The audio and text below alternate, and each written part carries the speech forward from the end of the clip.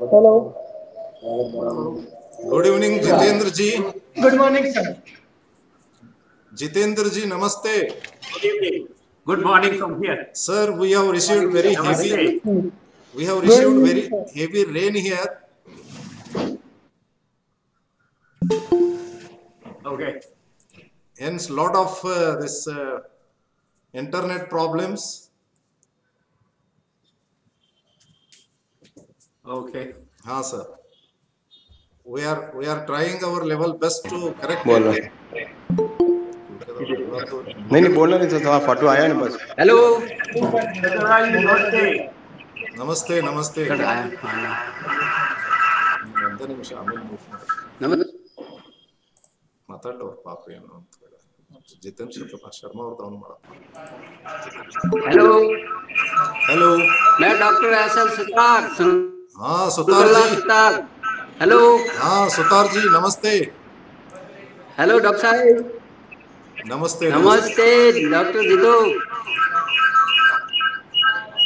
दाते साहब की खूब याद आ रही है आपको देखते ही हेलो कहाँ है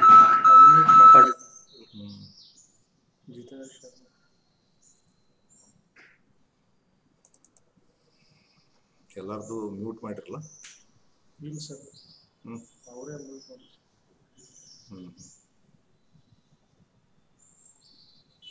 सर मैं जितेंद्र शर्मा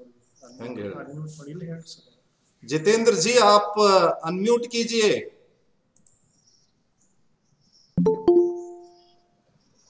आपका म्यूट हो गया है अनम्यूट कीजिए please unmute your this one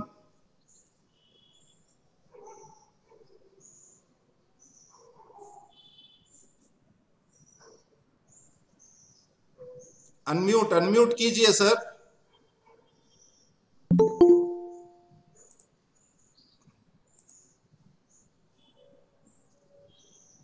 all muted ಆಗಿತ್ತು ಸರ್ ಮಾಡಿದ್ರಾ ಹಾಂ ಸರ್ हाँ it is okay sir are you hearing me sir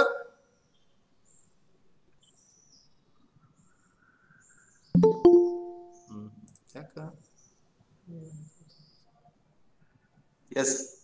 Good morning, Jirli sir. Sorry, good evening, Jirli sir. हाँ जीवन जी नमस्ते नमस्ते नमस्ते नमस्ते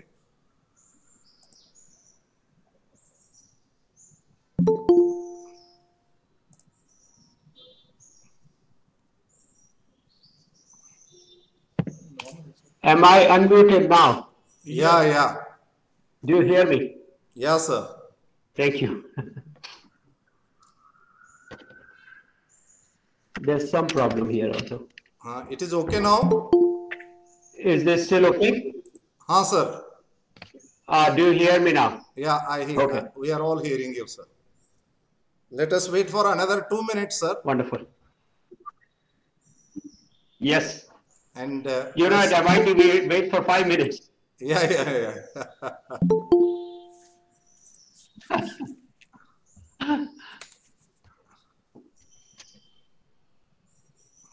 ಇನ್ನೂ ಜಾಯಿನ್ ಆಗಕತ್ತಾರಲ್ರಿ ಅಭಿಷೇಕ್ ಪಾಟೀಲ್ ಇದು ಮಾಡ್ಬೇಕು ನೀವು ಅಭಿಷೇಕ್ ಪಾಟೀಲ್ ಅಂಡ್ ಶ್ರೀ ವಿದ್ಯಾರ್ಥಿ हेलो ಅವರೇ ಮಾಡ್ಕೊತಾರೆ ಸರ್ ನಮಗೆ ಬರೋದು Yes, sir. Yes, Abhi. ನಾವು ಮಾಡಿದ್ರೆ ಏನು ಚೆನ್ನಾಗಿ We will start the function at 6:45. 6:30. Another 5 minutes we can wait. Okay.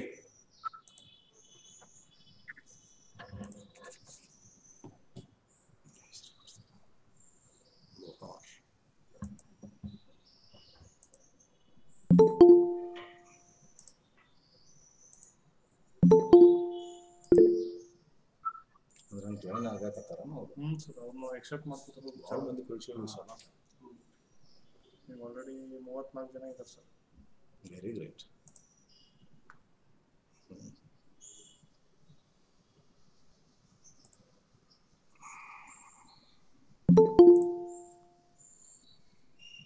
ಎಲ್ಲಿ ಗೊತ್ತಾಗ್ತದೆ ನಿಮಗೆ? ಇಲ್ಲಿ ಗೊತ್ತಾಗ್ತದೆ ಸರ್. ಇಲ್ಲಿ ಪೀಪಲ್ ಇದ್ದಾರೆ. Very great. ಇಲ್ಲಿ ಇಷ್ಟನ್ನು ಗೊತ್ತಾಗ್ತದೆ ಸರ್. ಯಾರ್ಯಾರು ಬಂದಾಗ ಹೌದು ಸರ್. ಲಿಸ್ಟ್ ಇಟ್ಟಿರೋದು ಲಿಸ್ಟ್ ಕಾಪಿ ಮಾಡ್ಕೊಂಡಿದ್ದೀವಿ. ನಾವು ಫೋಟೋ ಹೊಡ್ಕೊಂಡಿದ್ದೀವಿ ಸರ್. ಎಷ್ಟು ಮಂದಿ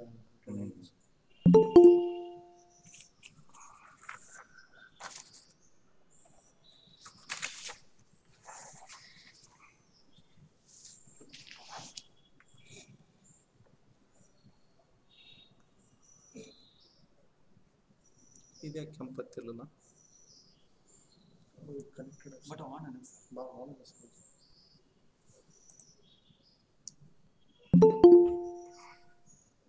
God. 37 ಸರ್. ಭೀಮ್ ಕುಮಾರ್ ಅವರು ಆಗಿಲ್ಲ ಏನ್ರಿ?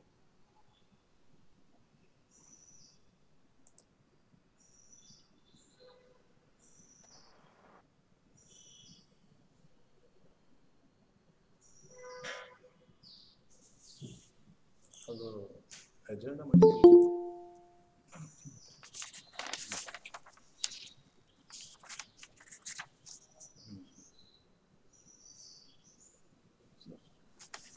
ಇನ್ನೊಂದು 2 minutes silence. 6:35. 5 minutes silence. Now we can start. Yeah, we can start, I think. Abhishek? Yes, sir. Yes, sir. Namaste.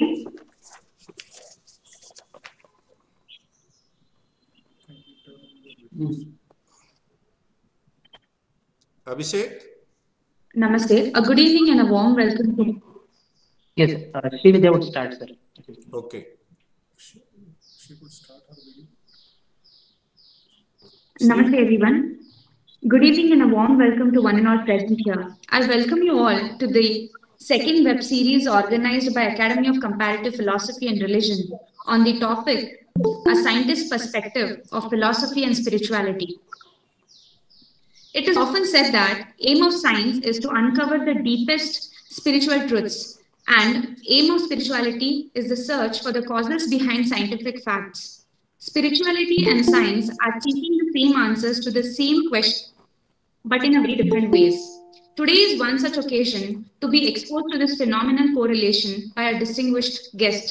It is a privilege to have with us today Dr.Jitendra Sharma, a neuroscientist from United States of America, who is our keynote speaker today.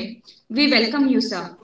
I also welcome Mr. Yambi Shirley, who is the Secretary of Comparative Philosophy and Religion, and all the trustees of the ACPR and all the participants for having joined the series. Now I call upon Vijay Lakshmi to speak few words on the academy. Very good evening, one and all. This is Vijay Lakshmi, speaking from Bangalore currently. So here I am about to say a few words about the ACPR. There are around 33 participants here, and I hope that everyone has come across ACPR in one or the other way. But still to introduce it, it was the prospectus of ACPR was prepared by Dr. R.D. Ranade in 1924 to testify his vision and implementative concern. Okay, and then in 1952, with the help of Sir C.A. Patwardhan, the Raja Saheb of Sangli, Dr. Gurudev Ranade registered a trust as an Academy of Comparative Philosophy and Religion at Belgaum. Okay, and then the Academy ACPR is situated in Hindwadi, Belgaum, and in 1964 the cornerstone of present ACPR building was laid by Dr. Shri B.D. Jatti, and then Finance Minister of Karnataka. Later on December 8th in 1965, Dr. S. Radhakrishnan, the President of India then, inaugurated the present ACPR building at Belgaum. Right now, ACPR is involved in many of the activities related to philosophical publications. Every year, it is publishing like a lot of philosophical books, and we have got a beautiful library where the students who are preparing for UPSC are coming and sitting, and then especially from the poor background. So this is the short introduction of ACPR. Now I hand it over to Shri Vidyarjuni. Thank you, Ms. Vijayalakshmi. It is absolute privilege and honor. It is my absolute privilege and honor to introduce our speaker, Dr. Jitendra Sharma, a neuroscientist from USA. I would give a brief introduction of our speaker. Dr. Jitendra Sharma received the holy name at the feet of Sri Gurudev Ranade at Nimbad in the year 1972. He grew up under the tutelage and care of Professor V.H. Date and Srimati Mati Bhai B. Date, who were ardent disciples of Sri Gurudev Dr. R.D. Ranade.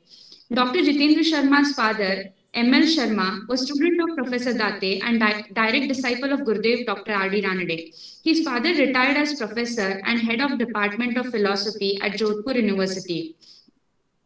Dr. Jitendra Sharma is a neuroscientist by profession. He has received his PhD from Indian Institute of Technology, Delhi, and All India Institute of Medical Science. After a short stint as a joint director in Department of Electronics, Government of India, he decided to take a plunge in research to fulfill his quest to understand inner workings of the brain. So, therefore, in 1994, Dr. Jitendra Sharma went to USA as a postdoctoral fellow in the Department of Brain and Cognitive Sciences, Institute of Technology, Cambridge.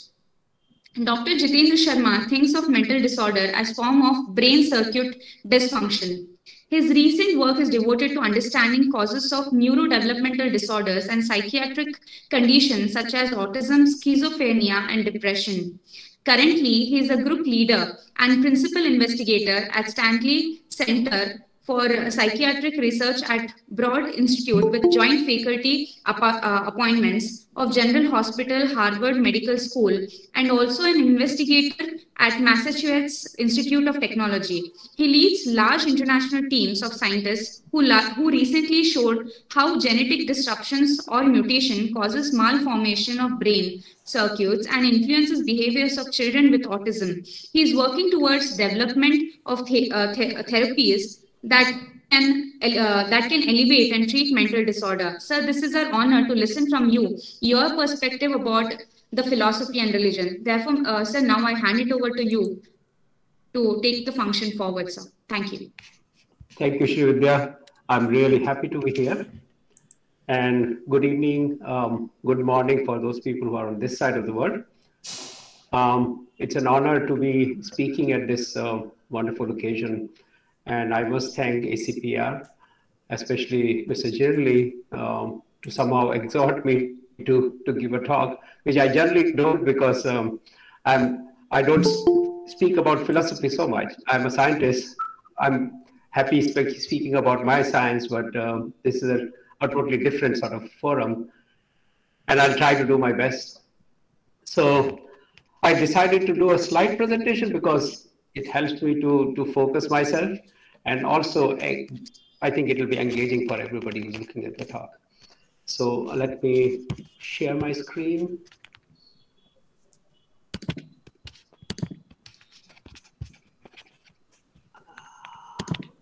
Do you see my screen? Hello?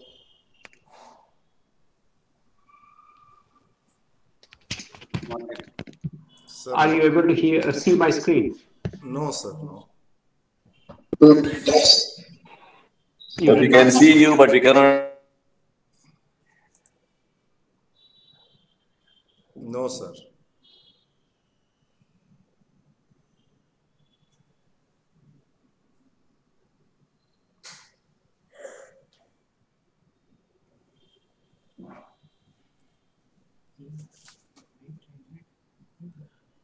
ಕಟ್ಟಾತ್ಲ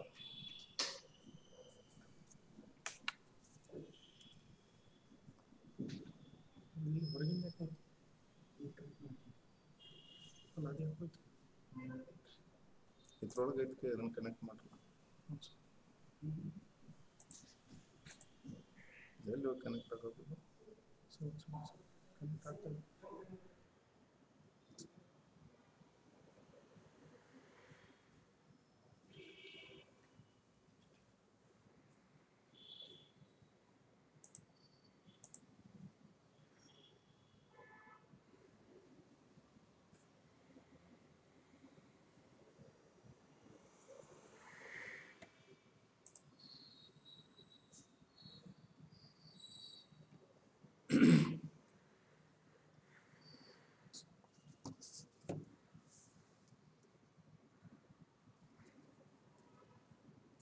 hello hello. ಹಾಂ, ನಮ್ದು ಯಾಕೋ internet connect disconnect. Screen share ಏನೋ okay ಮಾಡ್ಬೇಕು. Okay. ಹಾಂ, host ಕಡೆ ಇರ್ತೈತೆ ಒಂದು share. ಒಂದೇ ನಿಮಿಷ ಇವ್ರಿಗೆ. Sir, Chinmay here. Can I try to share my screen and show sir how to share? If that can help. So there are 3 dots. If you click on that, you will see share screen. Without even permission, you can share it now, because I am starting to share it now. You can see.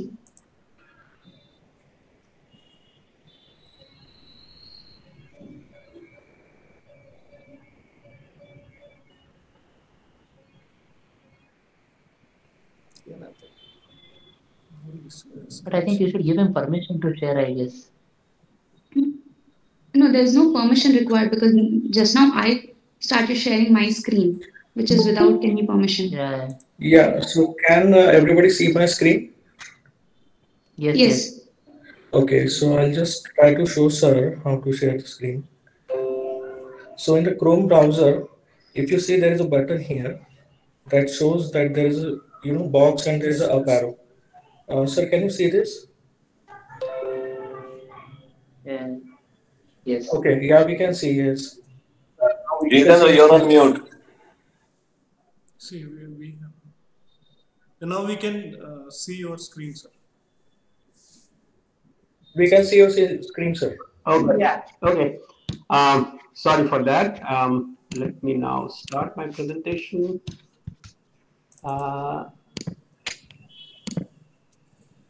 Here you go. You see it now? Yeah. Hello? sir. Okay. Okay, let me start now. Thank you. Greetings, everyone, and thank you for your kind introduction and for inviting me to give this talk. And thanks to all of you for taking time to come and see my talk. At the outset, I must pay my obeisance to Sri Gurudev Ranadev and to my spiritual preceptors, who were the archetypes of Sri Gurudev for me. Professor Vinayak Hari Date and Mrs. Maltibai B. Date, whose abounding love, blessings, and grace have been the very life breath of me and our entire family. So with that, let me start. I'm a scientist, a neuroscientist at then, and a spiritual aspirant also, which in a nutshell means that I'm confronted with 2 uphill tasks. I think some of the most challenging tasks a human being can aspire. As Sri Gurudev said, and other sages have also said, that search for direct first-hand contact with reality is like walking on Shurasiddhara, which is like walking on the edge of the sword. And so on the other side, I'm trying to make sense of how the mass of tissue, which is sitting in my little head here, is about 3 pounds of tissue, which we call brain. How does it work? And how can I understand the working of this brain and how it creates mind? So obviously, these are 2 most difficult tasks to my mind. But instead of being overwhelmed by these, I feel blessed, because to me, every day is exciting, because even the thought of making even a little progress is not only enthralling, it is something that I know will uncover the mysteries which everybody is looking for. And at least on the spiritual side, I'm looking for how Sri Gurudev has described the spiritual experiences and to what extent I can follow him. At MIT, where I've been there for almost 30 years now and counting, it is said that if it was easy, it is not for us. We try to solve the unsolvable. So here is my twin task that I'm trying to place before you about how I think about philosophy, religion, and divinity, etc. I can say almost for sure that most scientists would even cringe at saying that they believe in God, because somehow they think that is not cool, and other people will look down upon that. But I'm biased, not because that I'm a blind follower, but because what I've heard, read, and to a very little extent felt makes me believe that I'm on the right path, because I follow those who themselves were highly refined and critical thinkers. They would not take something which is not verifiable as a truth. And the path that they've showed me is real because it allows me to test what I see or what I discover and validate it in light of the experiences and the words that I've heard from them. So for a scientist, any topic of interest begins with first searching for the relevant information on the topic, and especially by people who are influential, like the top philosophers or scientists. Let us first look at these three influential people, Newton, Einstein, and Kant, which almost everybody knows about. They thought of universe as mysterious. It is unfathomable, it is awe-inspiring, and deduced from their teachings and their works, their conception of the quest for God, the invisible maker and the controller of this universe. So many people know about Newton. Almost everybody who has received any kind of training or studied physics would know about Newtonian models and Newtonian physics. His was a model of pure rationality. But what is less understood and known is that in his world, in his thinking, God played a crucial role. He devoted a large amount of time in study of theology. In fact, Newton saw universe as a manifestation of infinite power of God. If you want to read more about it, you can see a blog which was recently published by Marcello Gleiser, which is pretty readable. So his science was just a product of his belief and expression of rational mysticism. It was a bridge between the human and the divine, what the human being can know, and how does it inform him to understand the inner workings of this universe, which lead to him to God. I came across one small article from him that he wrote. It was a letter that he wrote to an Oxford theologian, and where he says that it is inconceivable that inanimate matter should, without the mediation of something else, which is not material, operate upon and affect other matter without mutual contact. We know he's talking about gravity. It is that invisible force which perhaps binds everything that has some mass in this entire universe. Every body attracts everything else, but we can't see this force. We can measure it, we can deduce it, we can create equations about it, but we don't see it. So Newton placed God in his cosmos as an essential player. Then the second most influential scientist of at least the 20th century was Einstein, whose thoughts on human mind and conception of God are also interesting. I show here on the top, these are the apartment where Einstein lived for several years in Bern, in the capital city of Switzerland. And this is one of his living rooms. It looks, I visited there just to see how a great scientist lives, and it was no different from what I've seen, or I live in a place like this. So it is not the place that makes a human being, but I think what goes into their head is what makes you what you are. So he said that human mind, no matter how highly trained, cannot grasp universe. He thought of universe as marvelously arranged, obeying certain laws, but we understand very little about them. Our limited minds cannot grasp the mysterious force that sways the constellations. He also wrote that I believe in Spinoza's God, who reveals himself in a lawful harmony of the world, not in a God who concerns himself with the fate and doings of the mankind. So his was more of a universal kind of a conception of God. But still, he, to some extent, believed in a mysterious force or a controller that, in his conception, was the maker or the controller of this universe. I just want to bring you a quote from Sri Gurudev on his article on science and religion. There's a small story related to this article. During my IIT days, I regularly went to Nimbal almost 3 to 4 times a year. During one of those visits, revered Sri Nagpurkarji was there. He was managing the daily worship and meditation program. And I met him several times. He used to love me.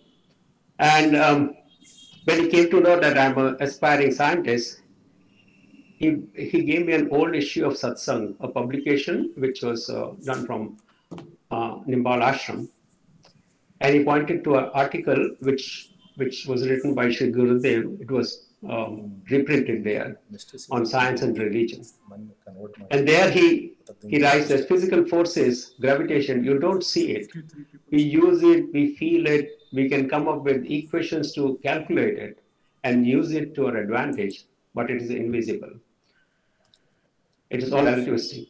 You can almost see in his thoughts the reflection of Newton and Einstein. Later on, somewhere else, he writes that scientific creativity does not emerge from a vacuum, and instead, that science has deep ties with the philosophy and religion. So that article is in typical Gurudeva's style. It is very simply written, but has very deep insights on the issues that are still relevant and thought-provoking even after 50, 60 years of research, as well as hopefully thinking about the philosophy and science. When I read it, which I still read it multiple times, I can see that Sri Gurudev tries to draw parallels between science and religious methods of inquiry and creates a framework which he wants to bring sort of to harmonize scientific thought with philosophy and religion, and vice versa, because he thinks that both can benefit for the other. Then the third person who was influential thinker was, of course, the great philosopher of the West, Immanuel Kant. I am not a student of philosophy, so I do not read much of his work, but my father used to sort of recall one of the most famous passages, which is also inscripted on his tombstone in kindergarten in Germany. It says that two things fill the mind with ever new and increasing admiration and awe. The more often and steadily we reflect upon them, the starry heavens above me and the moral law within me. So great scientists and thinkers of the West did accept to a degree that there is an invisible controller of the universe, because they were fascinated how, even at the level of mighty galaxies and starry constellations, to small objects, and even in our mind, something binds us. It creates an order for as long as the universe has existed. It is something which is time tested, which has been there forever and probably will remain forever. So coming back to the philosophy of Professor Ranade, Shri Gurudev obviously cared deeply about current developments and discoveries in physics, biology, and neurology, and all other aspects of science. And he even presented them in his lectures and writings. For example, here is an abstract from his presidential address he delivered in the 13th session of the Indian Philosophical Congress held in Nagpur in December 1937.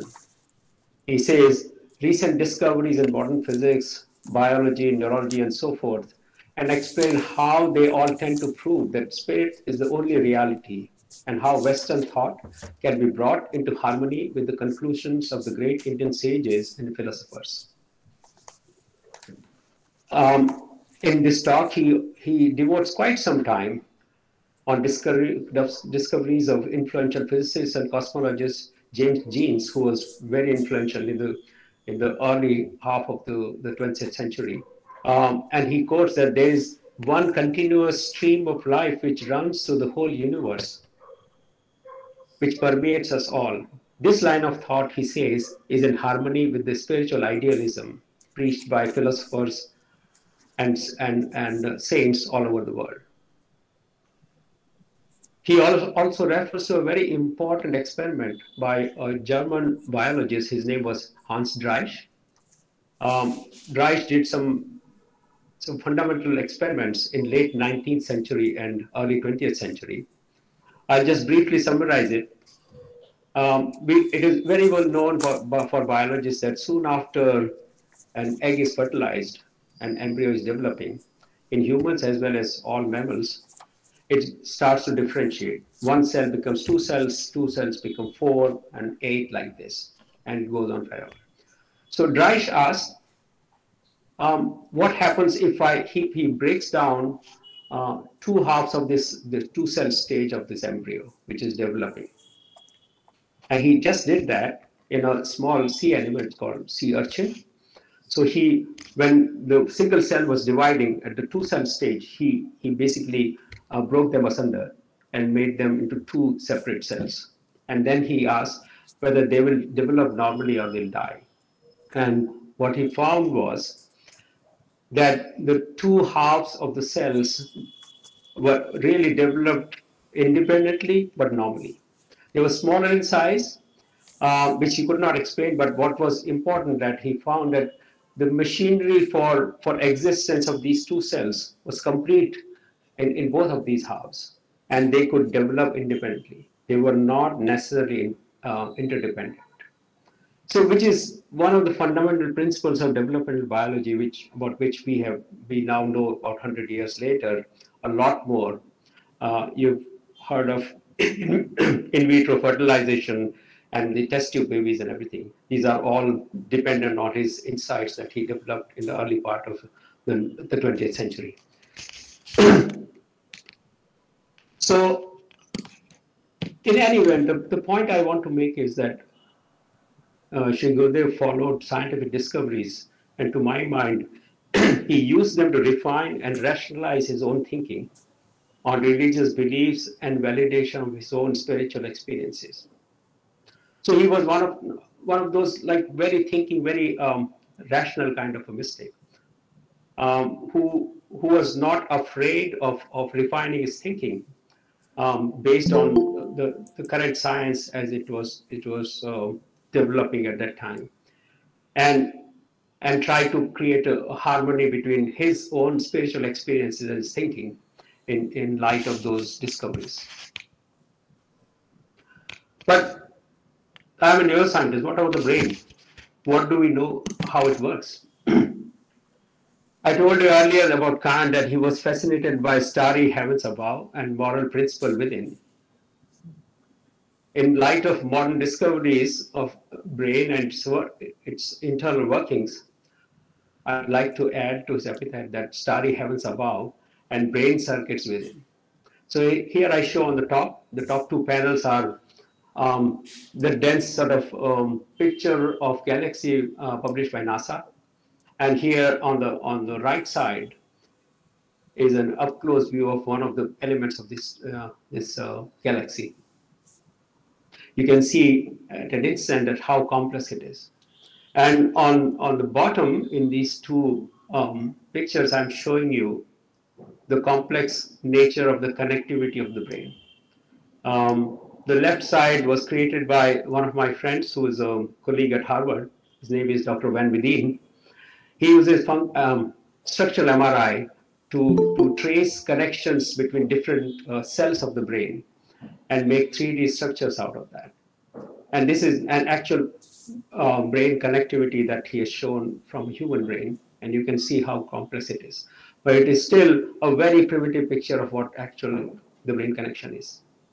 On the right side is a picture of a research paper that a scientist, his name was Bobby Kasturi, when he was a postdoctoral fellow in Jeff Lichtman's lab, again in Harvard. He took a very small part of the brain of a mouse, about 200 micron. Just to give you an idea, 200 micron is about 100th of the speck of a cent. So he took that very, very small tissue of the brain and he tried to recreate using very sophisticated electron microscopy and computer algorithms to see the connections of every cell with every other cell that it was making connections to. And what you see is this complex picture. And now think about if you want to do the same thing for the entire brain. Human brain has about 10 billion cells, that is the estimate, which makes about 1 trillion connections. As a normal human being, if I think about it, I cannot even fathom what complexity it will create and how to make sense out of it. But just this last week, I became part of a collaborative, very large collaborative research program in which the National Institute of Health in USA has funded us to create an entire cell-by-cell map of the human brain. It'll be a multi-year effort by probably thousands of scientists. But at the end of the day, we aspire over 10 years to make an atlas, cellular level atlas of the entire brain of the human being. It is not that I'm just fortunate to be part of that, but it is going to take thousands of scientists to do it. But we feel that at the end of the day, we'll have a better picture of how to understand brain, and then of course treat mental diseases. I won't bore you with too much of complexities of terminologies of neuroscience, but I just to because I'm a neuroscientist, and a lot of things that I think about are the connections between different cells of the brain. I just give you a very small snapshot. So on the top right, left, I'm showing you the basic building blocks of the brain circuits.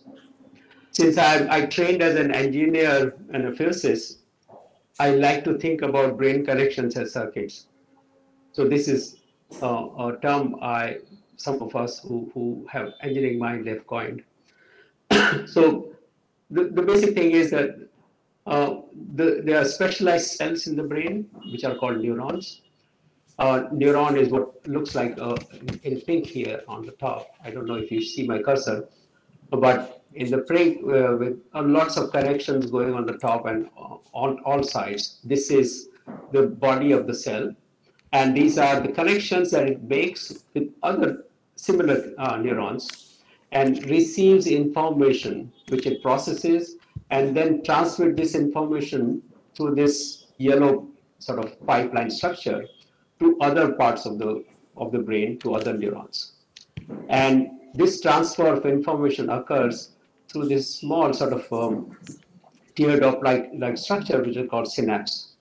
And there's a chemical exchange of this information. Neurochemicals, they cross this teardrop-like structure to the other side, and they carry the information what this cell has processed and wants to give to the other side. So when I was at IIT, I was working with brain, but I never thought about the fundamental principles of the brain and the brain circuits. My work was totally on different sort of, I was trying to understand brain's pressure-volume relationship in the diseases. So when in 1994, when I first arrived at MIT, my professor at that time, he asked me if I would like to do a project in which we'll try to rewire the brain. And I was immediately sort of astounded. What? Brain is not an electrically wired circuit or something that lights a light bulb or sort of can be used to transfer some message, electrical messages and all. It is a mass of tissue. How do you say it is brain circuit? He said it is indeed the brain circuit. There are multiple circuits there, and they connect specific parts of the brain from other parts. I'll just give you a small snapshot. So here is two parts of the sensory system. We know our vision starts from our eyes, but actually the process of vision, of seeing, starts at the back of the brain. Eyes transmit the information that it receives in form of very simple inputs from the outside world. And then there are fibers or connections which course through to the brain, to the entire brain actually, and go to the back, right at the back of the brain, to my back, where a specialized area, a circuit which is called primary visual area, processes for the first time what our eyes are seeing. In the middle of the brain, there's a relay station where the two eye connections are sifted across, and they still remain sort of left eye and right side eye are still giving their own information, which is later integrated into different parts of the brain. There are about 38 areas in the brain which process vision, especially in human beings and primates. So we are very visual animals. On the auditory side also, the process of hearing starts with the ears. The auditory signal or the sound signal is converted into electrical impulses, which goes to the middle of the brain from the ears, like this, and then they go to another specialized area which is called auditory cortex, or the sound processing board. So what we know about is that there are specialized areas in the brain that process hearing, that process vision, that process our sense of touch, smell, etc. And for the most part, at least at that time, we knew that all of these do not necessarily exchange information. And these are very specialized circuits which can only do things that they are supposed to do. But my professor said that thought that these sort of circuits can be changed. They are not fixed. So the thinking at that time was that when we are born, we are born with genetic information which creates these circuits, and which are fixed. They are sort of there's a fixed imprinted circuit there which only does what it is supposed to do.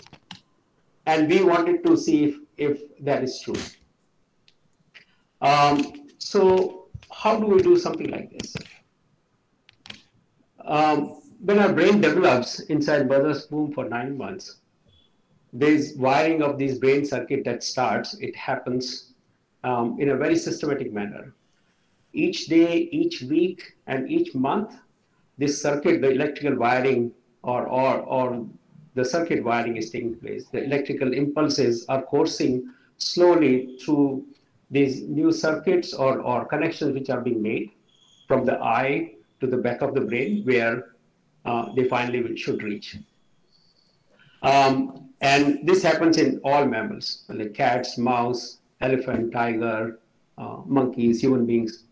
Every animal, every mammal has the same sort of circuit diagram. And depending on how many months this baby is in the womb, that determines how far it has reached.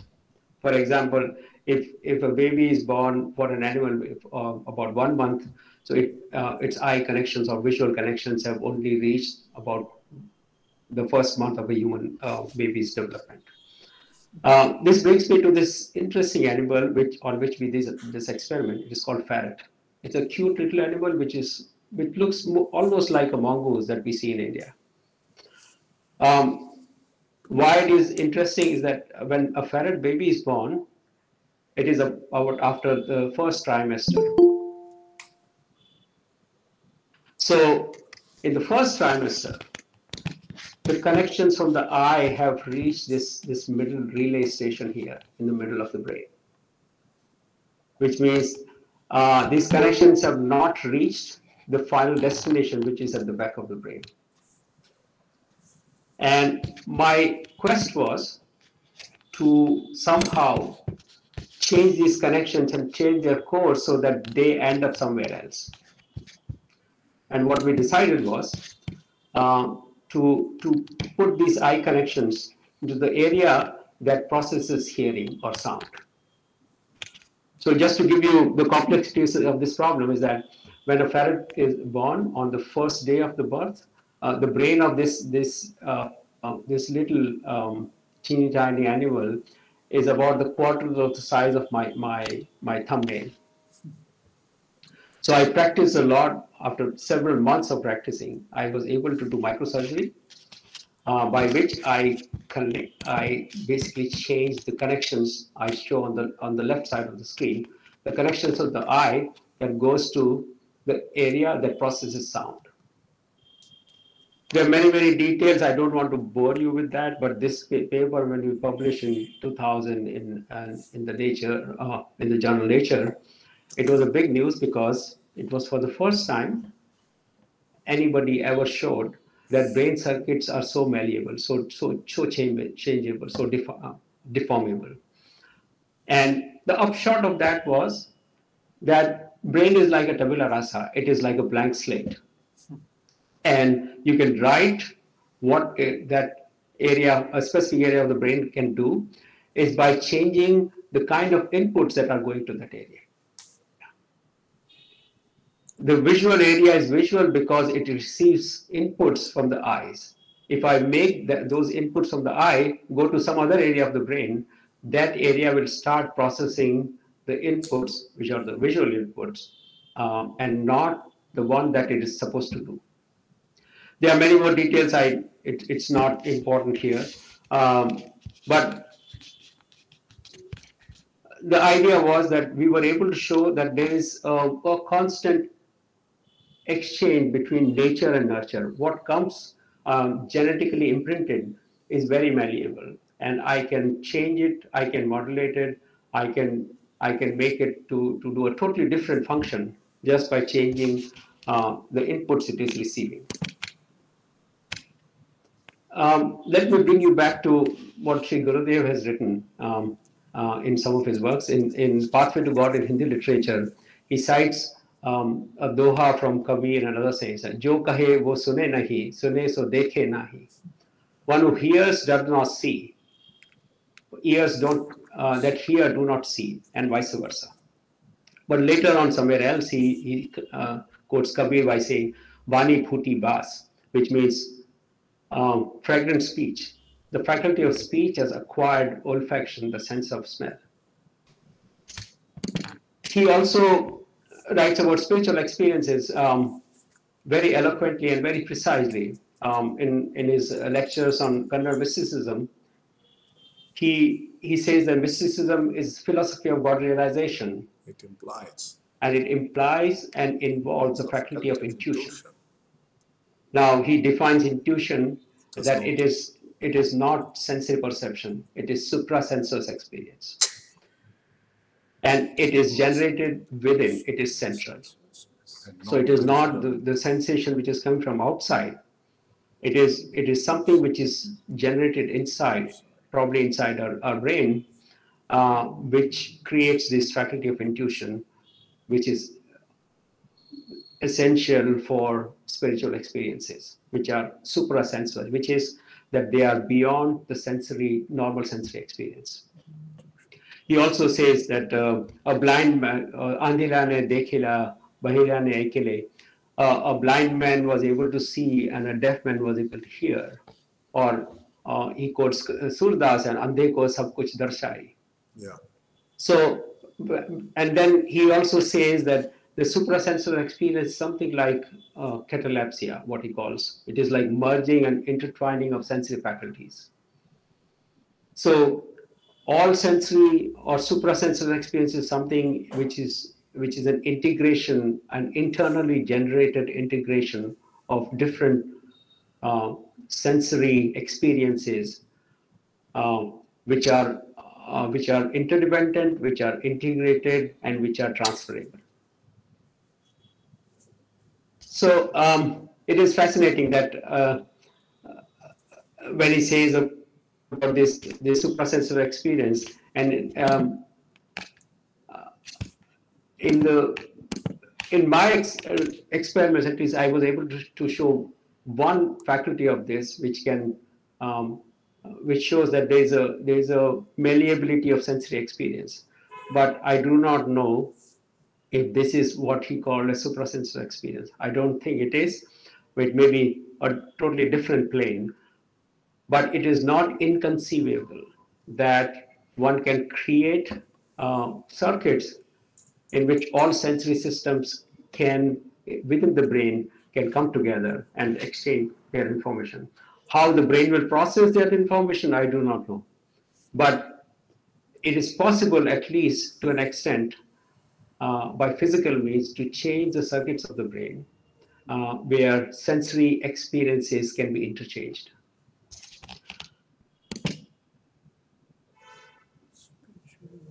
So I want to sort of go to the final part of my talk, in which I want to bring in the connection between mind and brain.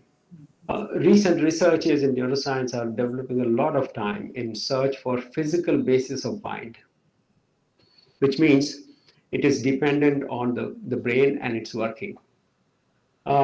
What is mind? The way we understand about it is that it is some form of internally generated concept which creates our feelings, our will, our emotions, and all. We do know there are specialized circuits in the brain where emotions are processed. Even Gurudev Ranade has also written about some of those emotional areas.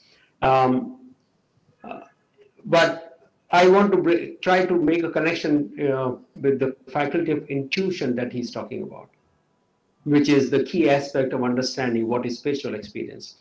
Is this faculty of intuition part of the same mind, which in some ways is created by the physical factors, which is the brain, the circuits of the brain? If not, then why it is not, and how it is different? That is a task that it is unsolvable, at least at this point in time. He says that faculty of intuition is centrally generated within me.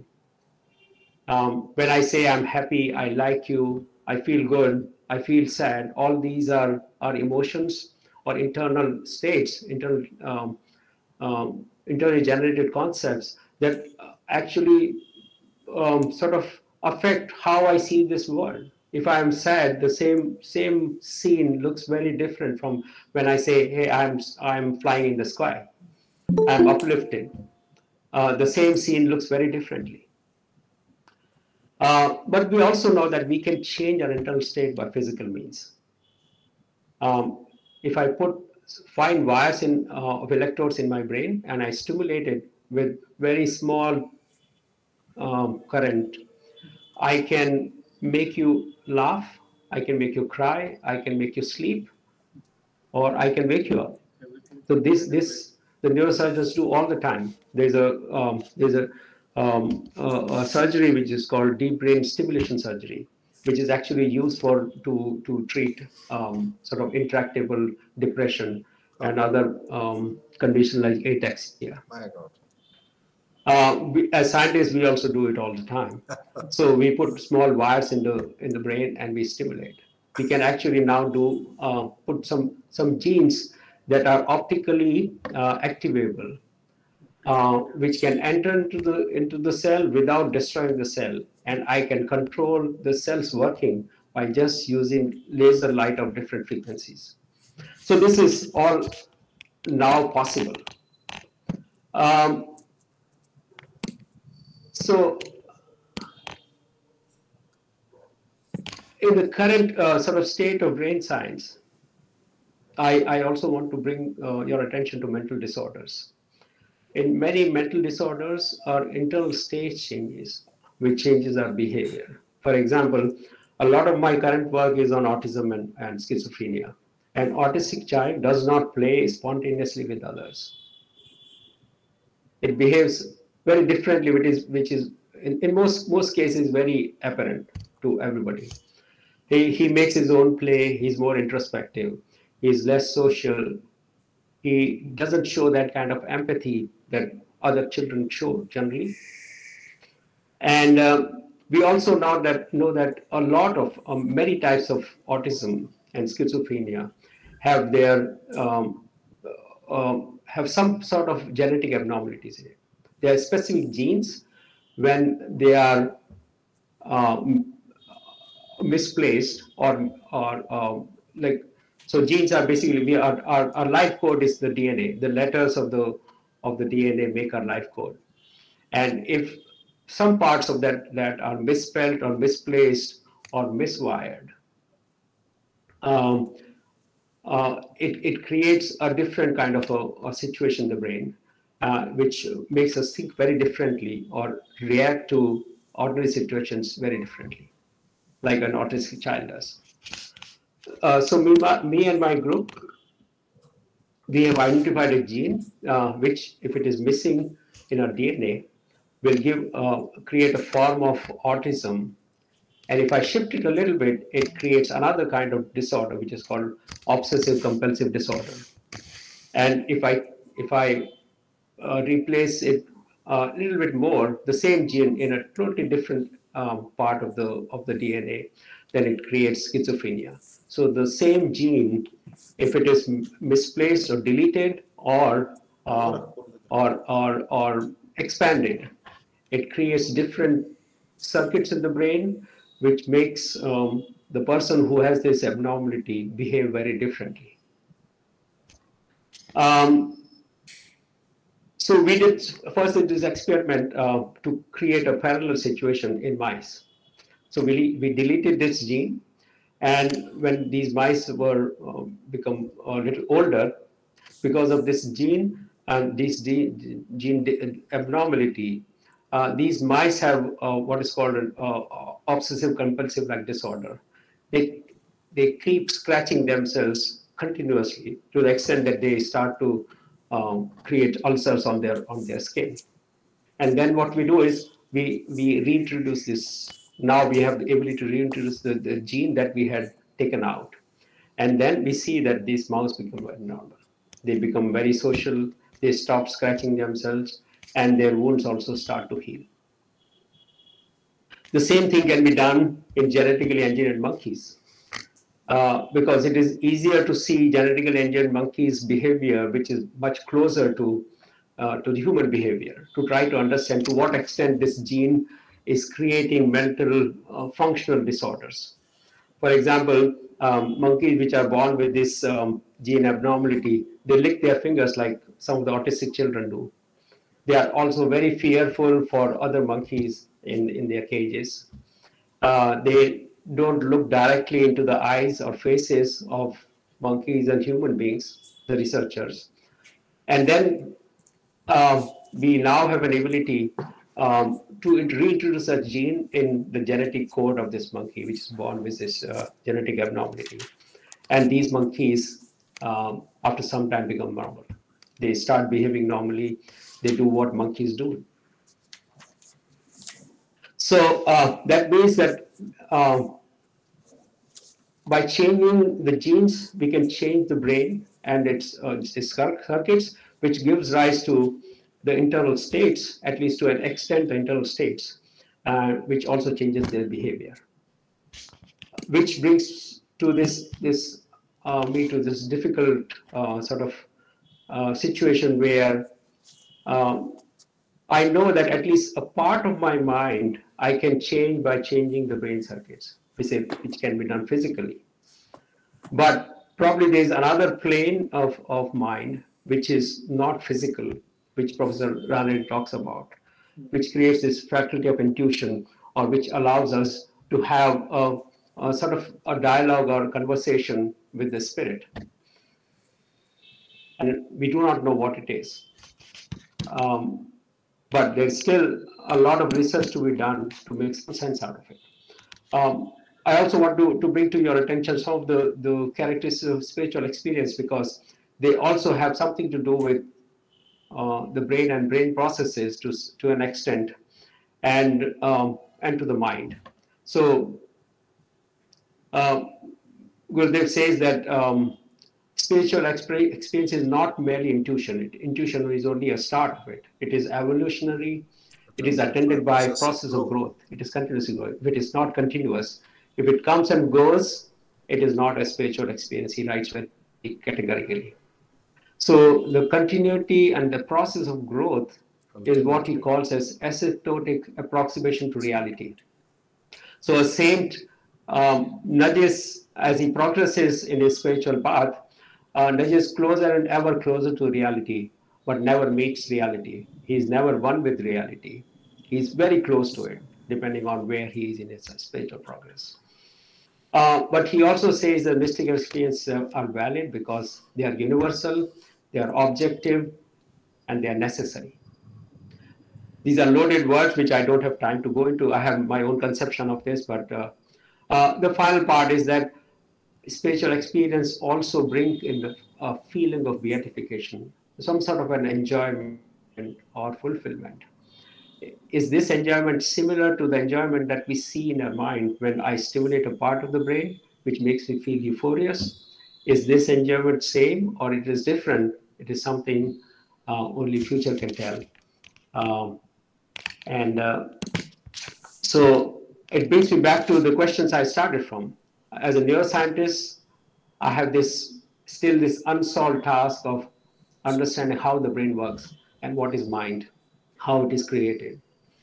And for a spiritual aspirant within me, I want to understand more about what is faculty of intuition, how it is different from the mind that I can change by physical means, by changing brain circuits or genes, and of course, what constitutes suprasensuous experience, supramental condition.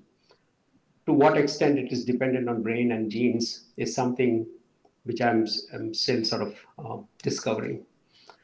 So this brings me back to the full circle where I started from, that I'm still on a pathway to understand the most complex of two problems, trying to find what is spiritual experience and how do I experience it and how brain works. So I end here. Thank you for your kind attention. Thank you so much, sir. I personally thank you because I am a lawyer by profession. Science I studied only in school, and the blend of philosophy and spirituality with that of a science. And the saints are really scientists because without even studying about the science, whatever they told is proved to be scientific, is what yourself just now told. I sincerely thank you, sir, and it's really an honor for all of us to hear from you. Now I call upon Mr. Abhishek Patil, who is also a lawyer from Bangalore, to render vote of thanks. Abhishek, you're muted. Sorry, sir. Thank you, Srividya. A warm good evening to one and all present here, and a stormy good evening to one and all present in Belgavi. I heard it is pouring there. It is an absolute privilege and honor for me to thank on behalf of everyone, the guest of today's event, as well as the people who are responsible for setting up this platform where we are witnessing thought-provoking ideas being exposed. I would like to thank the guest of today's event and the speaker, Dr. Jitendra Sharma, Neuroscientist, for giving his valuable time to us. Because initially, when we came to know about this topic, we were all fascinated by it because the topic itself was captivating. Because for us, it is a general myth that spirituality and science are poles apart. But today, after your lecture, I can speak on behalf of everyone that we are all fascinated by the thoughts which you shared with us, and we would like to discover more about it, about the phenomenal correlationship between science, spirituality, and philosophy, including concepts of intuition and the relationship between brain and mind. Therefore, I would like to sincerely thank Dr. Sharma for having introduced to us these phenomenal concepts and their correlationship. Secondly, I would like to thank Sri M.B. Jirli, Secretary of ACPR, because these webinars are his brainchild.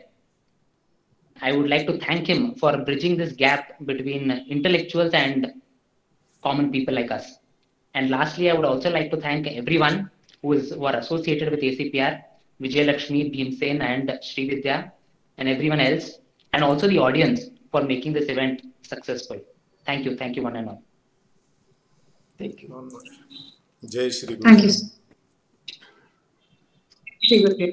Jai Shri Gurudev. Jai Shri Guru. Jai Shri Guru. Jai Shri Gurudev.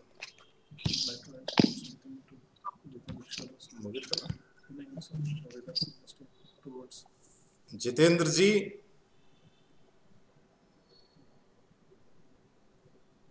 very nice to hear you from the headquarters of Academy of Comparative Philosophy and Religion.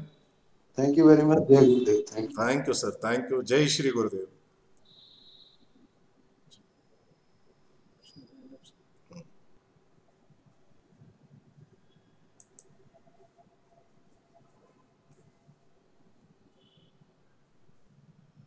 One minute. Surya, another one. Mute ಮಾಡಿ.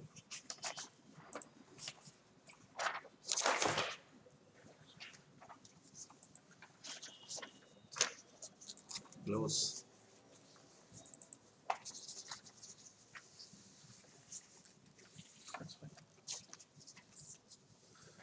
Good. Thank you. Good. ಇಷ್ಟೆಲ್ಲ difficult ಇದ್ರೂ ಕರೆಕ್ಟಾ 65 ಮಂದಿ participate ಮಾಡ್ರಲ್ರಿ 1 hour 7 minutes. ಅವು participants ತೆಗಿಯಮ್ಮ